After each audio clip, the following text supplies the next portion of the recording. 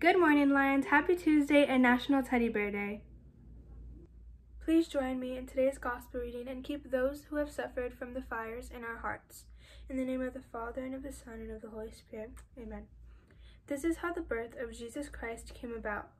When his mother Mary was betrothed to Joseph, but before they lived together, she was found with child through the Holy Spirit. Joseph, her husband, since he was a righteous man, yet unwilling to expose her to shame, decided to divorce her quietly. Such was his intention when, behold, the angel of the Lord appeared to him in a dream and said, Joseph, son of David, do not be afraid to take Mary your wife into your home, for it is through the Holy Spirit that this child has been conceived in her. She will bear a son, and you are to name him Jesus, because he will save his people from their sins. All this took place to fulfill what the Lord had said through the prophet. Behold, the virgin shall be with child and bear a son, and they shall name him Emmanuel, which means God is with us. Matthew chapter 1, verse 18 through 23.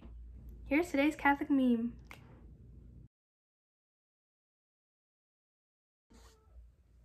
Albert Einstein said, "Logic will get you from A to Z. Imagination will take you everywhere." See you next time. Amanda out.